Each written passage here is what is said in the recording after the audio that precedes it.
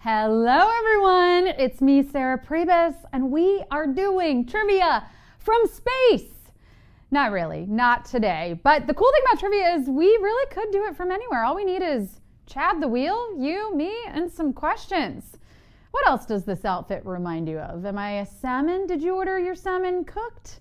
Or perhaps, I don't know, throw your best answers in the chat. Let's roast me later. In the meantime, let's get to the quizzing. We got a wheel here with a bunch of prize options on it. $1,000, $2,500, and $5,000. Whatever we land on, that's your money, honey. Let's do it. Let's spin the wheel. What's it gonna be? What's it gonna be? What's it gonna be? Ooh, I'm looking a little greasy, aren't I? Just the dress, though. $1,000, babies! We're playing for $1,000, and here's how it's gonna work. Basically, we're gonna take a short break, a couple seconds, come back. I hope you're ready. Hold those ferns vertically. Make sure you're connected to that good Wi-Fi, and then you gotta answer 10 questions. You'll have about 10 seconds to tap your answer. You get them all right, and you win a piece of the prize pot. Okay, we'll be right back after this. Welcome to Display Tips. Let's get introduced to Profile. Tap the profile on bottom right of screen. Here, you can personalize your display experience. Tap the pencil icon to edit your profile picture, cover photo, basic user info including contact, and link to your other social media accounts. Select your preferred language. Identify top friends and family members. You can also create and manage your communities here. Watch for more tips on Display TV.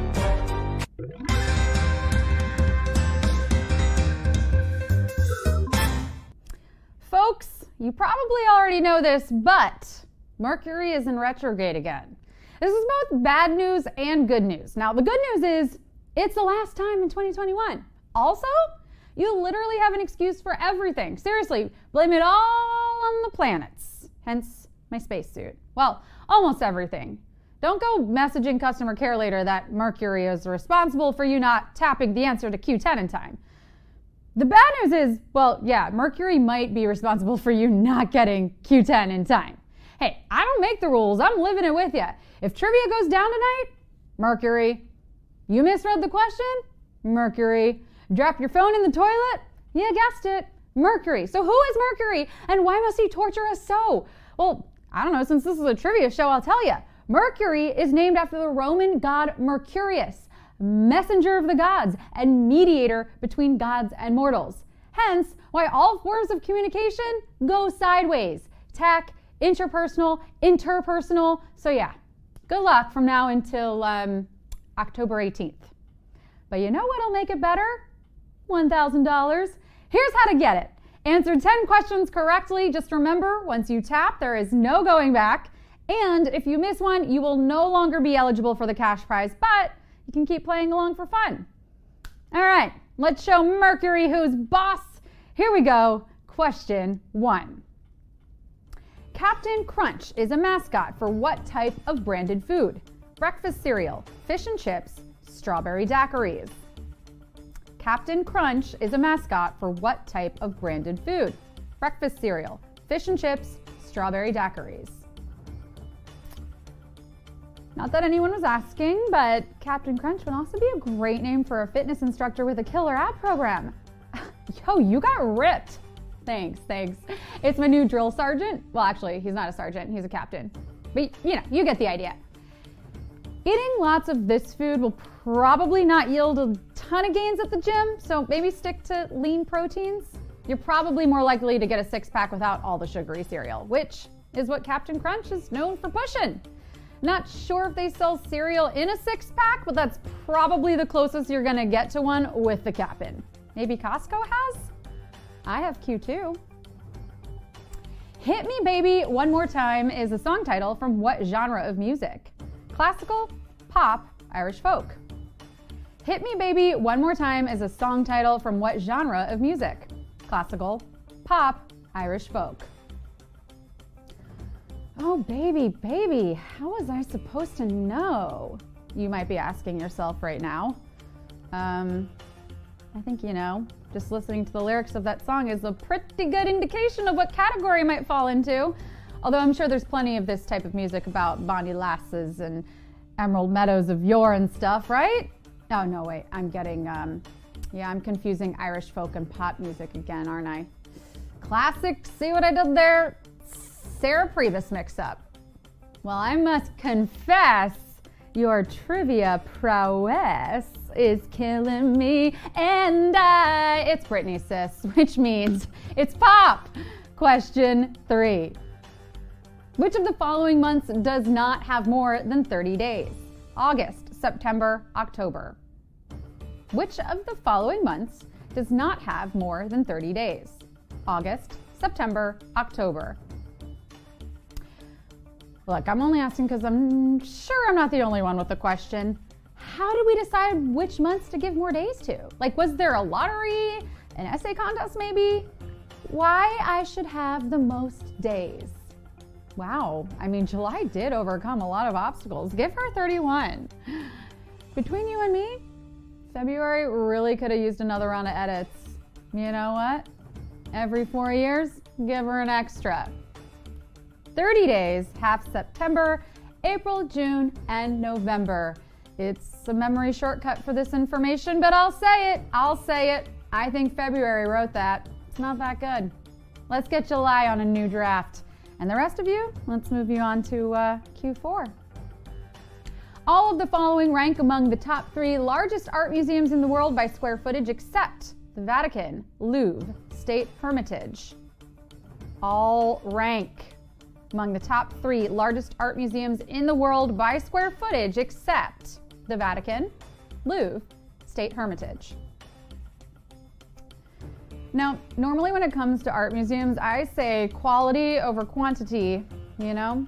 Sure, one of these isn't in the top 3, but how do we know they're not just padding the exhibits with macaroni art? There are a few ways to determine if something's art, okay? 1, could a child make this? And 2, if a child made this, would I put it on my refrigerator? The Chinese food menu is always with an eyeline on the fridge, but I'm not sure it's on par with a Matisse. I think it's safe to say most of the collections sit in pretty high regard. The Vatican is an entire city and a country. But along with the Louvre in Paris and the State Hermitage in Russia, the 3rd largest museum in the world, it's the National Museum of China. Question 5. In recent years, the founder of Living magazine has developed a highly publicized friendship with which rap artist? Nelly, Vanilla Ice, Snoop Dogg. Has developed a highly publicized friendship with which rap artist? Nelly, Vanilla Ice, Snoop Dogg. Name a more iconic duo. I'll wait. Still waiting. Waiting forever because you can. Yeah. Batman and Robin? Nope. Chippendale as if. Beyonce and Jay-Z? Yeah, okay. Yeah, that's the duo right there. Okay, but this duo is definitely a close second. And you know, they have to just have the best time together because this businesswoman is known for being high class and this rapper is known for, well, being high. Yeah. It's a match made in one of her beautiful Hamptons homes. And lifestyle mogul and expert Martha Stewart has even released a cookbook with her pal and friend of display, Snoop Dogg. They're making edibles, but they're not arranging them, if you know what I mean. We're halfway through now. Question 6. In the acronym that stands for the name of the first organization to send humans to the moon, the letter A represents all of the following words except Association, Aeronautics, Administration. The letter A in that acronym represents all of the following words except Association, Aeronautics, Administration. Folks, give it up for A. Yes, one of the most versatile letters in the whole dang alphabet. I mean, she's gotta be good. You know, she comes first in the word alphabet, for crying out loud. 1 minute, she's giving us short and sweet ah. The next, we're being taken for a ride with her, long and powerful A. And then, of course, you can always get an air of mystery with Man, give her the Oscar already. Speaking of performances, we loved Neil Armstrong in the moon landing, but we gotta give it up to the folks who put him there. The National Aeronautics and Space Administration, aka NASA. Friends, you are blasting off into Q7. The historical figure Leif Erikson is most closely associated with what group of people? Celts, Visigoths, Vikings. The historical figure Leif Erikson is most closely associated with what group of people? Celts, Visigoths, Vikings. For someone who was apparently pretty powerful and associated with one of these groups, all known for being pretty ferocious, he's just named after the most delicate part of a tree. I mean, I know what you're thinking. Hey, he's tough. Leave him alone. While there is absolutely no bullying here on Display Trivia, that's right, we have a zero tolerance policy for bullying here on Display. I am sure that his bark was just as bad as his bite, okay? It is theorized that Leif Erikson was actually the first European to set foot on North American soil. But how did he do it? With the help of his seafaring Viking brethren, that's how. And how will you all fare in this quiz? Well, let's find out in question 8. Which of the following did Google report as the most searched definition in the year 2020? Pandemic, WAP, Juneteenth. Which of the following did Google report as the most searched definition in the year 2020? Pandemic, WAP, Juneteenth. Whew! All of these are in the top 5 most Google definitions in 2020. I'm surprised Google even kept a record of that because I'm over here trying to block most of 2020 out. La la la la la la la la la la la la. Nope, I'm not listening. 2020 really was that annoying younger sibling that was like, I'm not touching you. Yeah, maybe not physically, no, but emotionally, mentally, spiritually, you are under my skin, 2020, okay? And I should know, I had 2 annoying younger siblings. But the word we asked Google to define most that year, and the word that defined the year, was WAP from the song by Cardi B and Megan Thee Stallion. If you still don't know what it means, I'm going to direct you to my good friend Google. Question 9. A person who is enceinte is likely to experience all of the following as a direct result except hyperemesis gravidarum, amenorrhea, prostatic hyperplasia. Instead of repeating that one, I'm going to let y'all read it. I'll give you the answers one more time just to prove I know how to say them though. Hyperemesis gravidarum, amenorrhea, prostatic hyperplasia. She's good. If you end up on WebMD at 2 in the morning like I do at least once a week, then at one point or another you've probably had all of these. Also, WebMD, not just a place for spiders to get medical advice. The name is just a tad misleading. Although TBH, I think my silk glands are a little swollen. Oh, my Sarah. Oh.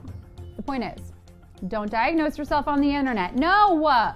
Call your hypochondriac aunt and have her do it. You might get some soup out of it too, who knows? Enceinte, almost as fun as it sounds, is another word for pregnancy. And a person who is pregnant is likely to experience morning sickness and loss of period. Prostate enlargement? Yeah. Prostate. Man, she almost made it through. Prostate enlargement? Not so much. And on that very exciting note, let's return to the final question of the night. Here it is. Question 10. At 8:42, the longest song to ever hit #1 on the Billboard Hot 100 at the time of its release is said to reference the deaths of all of the following artists except Ritchie Valens, Sam Cooke, The Big Bopper. This song references the deaths of all of the following artists except Ritchie Valens, Sam Cooke, The Big Bopper. Whew.